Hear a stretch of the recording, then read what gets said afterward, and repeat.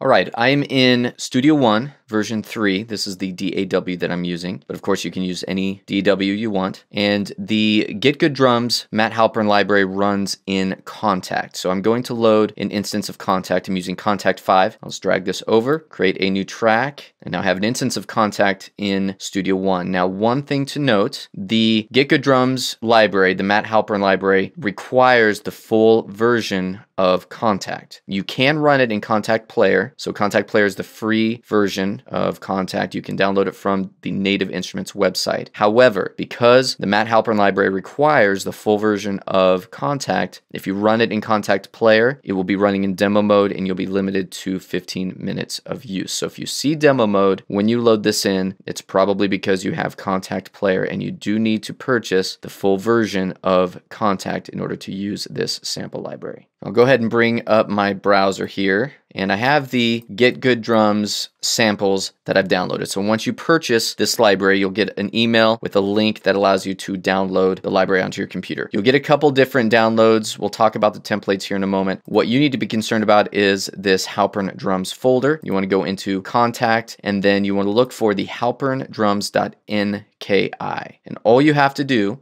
is take that file, drag it into the main window within KONTAKT, and it will load the GetGoodDrums product. We can also go into our file browser. If you have the Libraries tab selected, just go over to Files, and I can browse out. And I've just gone in, found the KONTAKT folder. You can double click from here, and it will open up in KONTAKT, or you can just drag it in to the main window.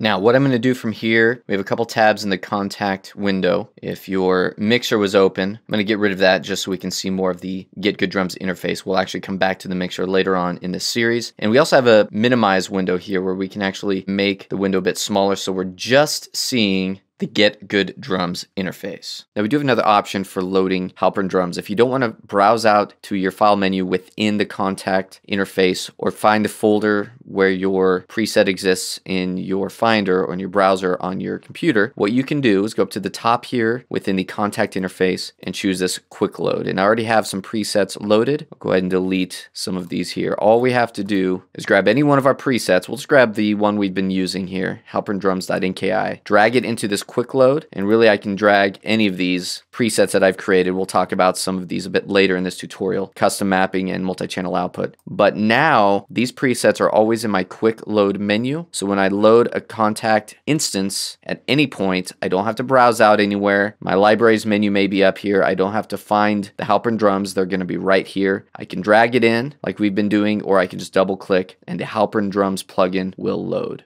Thanks for watching, and we'll see you in the next video.